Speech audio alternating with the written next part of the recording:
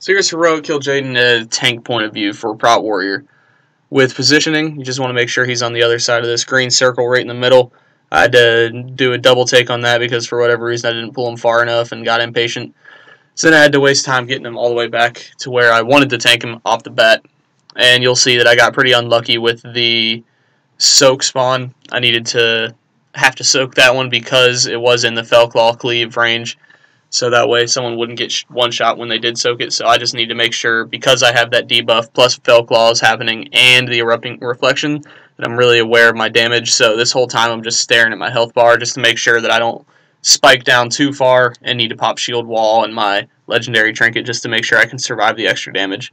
But I don't waste it if I don't need it, and that's what I did there. I didn't really need it. I was able to get by with using just demoralizing shout and last stand, so that was pretty good. So now that I don't have the boss, I'm just building as many ignore pains as I can. That way I can get a nice big pool for when I start taking damage again. That way it's not a huge spike. You see right here with Rupturing Singularity coming in, just don't forget that you can use your Charge or Intercept to be able to get back on the boss as soon as possible if that does come up.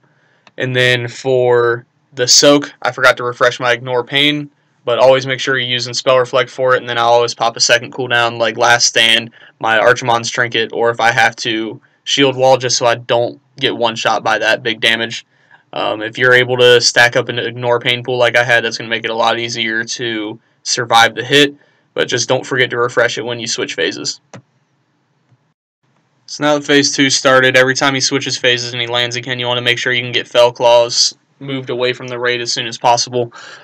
Not as big a deal here because you have a couple seconds to get him oriented before he starts doing Fellclaws, but later in the fight, once he lands, he will immediately start doing Fellclaws. And with this one, you're going to have the Erupting Reflections coming in, and that's going to be doing a lot of damage. So make sure you're paying attention to your health bar and your cooldowns to be able to survive that if you do spike down pretty low. I'm always spamming Ignore Pain on that just to make sure that I have a big pool of health that I'm not going to get one shot. But if I do go through all my Ignore Pains and then start spiking, that's when I'm going to pop Last Stand or Archimonde's or even my second trinket, the one from Desolate Host, just so I can survive the extra damage.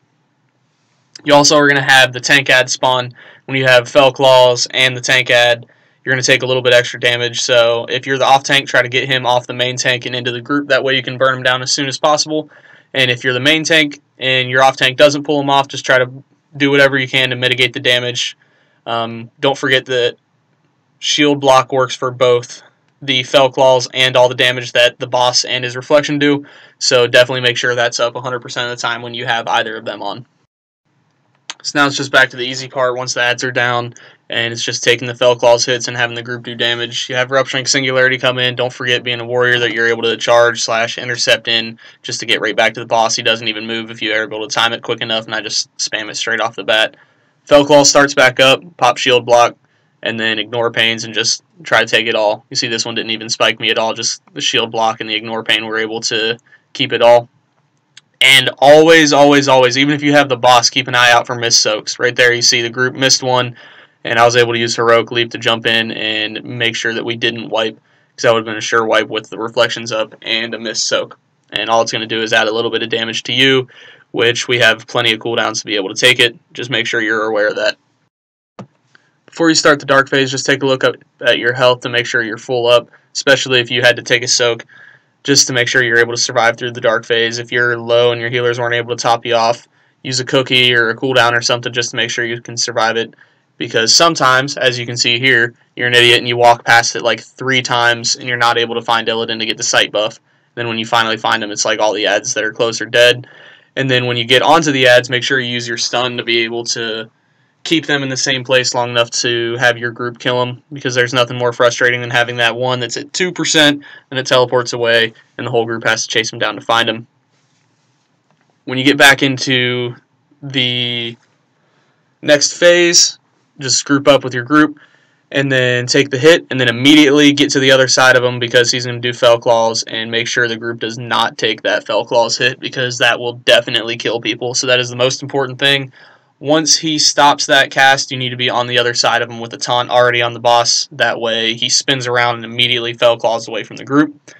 Then when he drops the Flame Orb, move away from it, and hopefully your mage doesn't drop the fire right on top of the boss like ours did, So that makes tanking a little tougher because you have to try to keep him out of the fire, but it's still manageable.